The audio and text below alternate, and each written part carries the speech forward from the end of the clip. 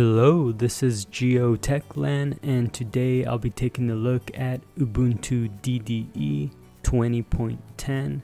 I'll also be commenting on Deepin 20 itself. Before we get started, if you like my content, you can subscribe to me on YouTube, PeerTube, and you can follow me on Odyssey.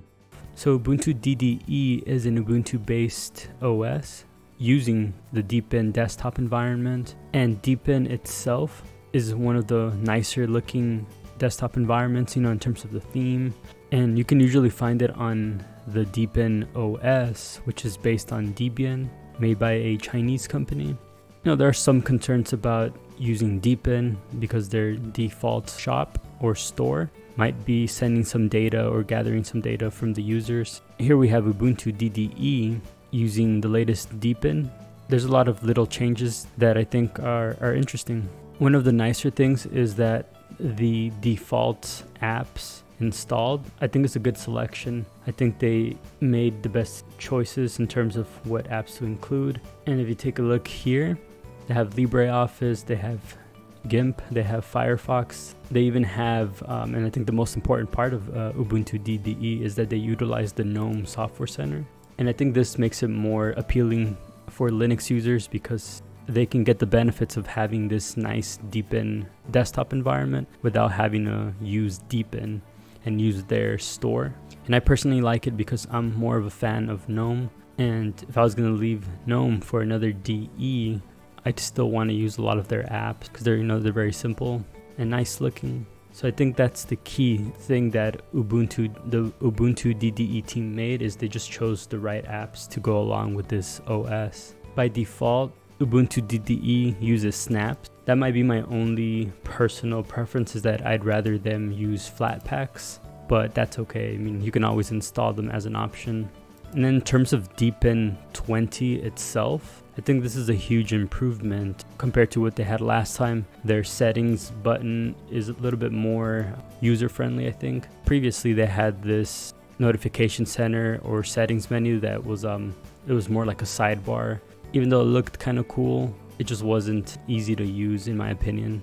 And so some of my favorite things about Deepin 20 is the default theme. I think it's very nice and modern looking. They gave you just the right amount of freedom without making it too complicated to change up the OS. For example, you can easily go to the personalization menu and change it to dark mode. And their dark mode is just top notch. I think it's just the best way to do a dark mode here. And then of course you can change the accent colors. We're starting to see a lot of distros move towards having these options here. So that's good.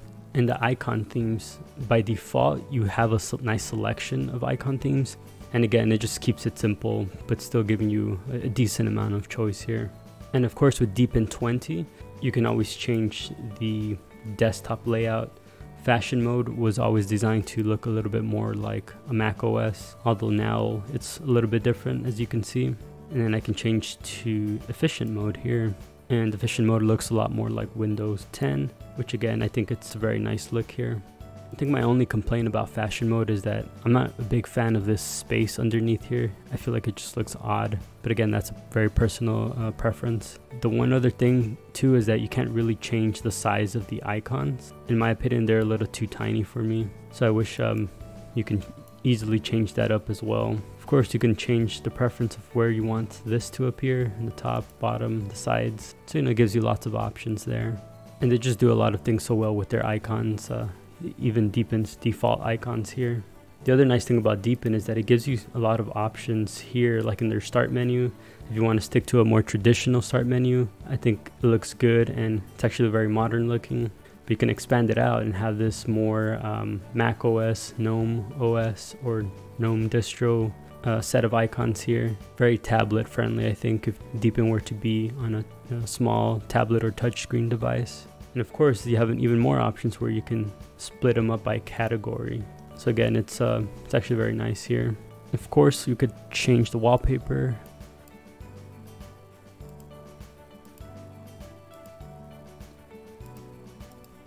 Hey look, it's using the Ubuntu Groovy Gorilla icon here, or theme, or wallpaper. Other than that though, I think the UbuntuDDE team made a lot of really good choices with this OS. Deepin 20 is one of the best desktop environments. I think it competes with Zorin for the title of the nicest default Linux theme and layout. Gives you a lot of options, and I think the icons here on the right hand side, I think that was an improvement. Of course, very much like looks very similar to Mac OS's Big Sur, or like a very touch friendly tablet.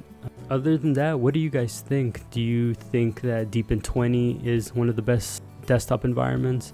Do you see yourself using UbuntuDDE as your daily driver? Let me know in the comments below, and don't forget to like, share, subscribe, and I will see you all next time.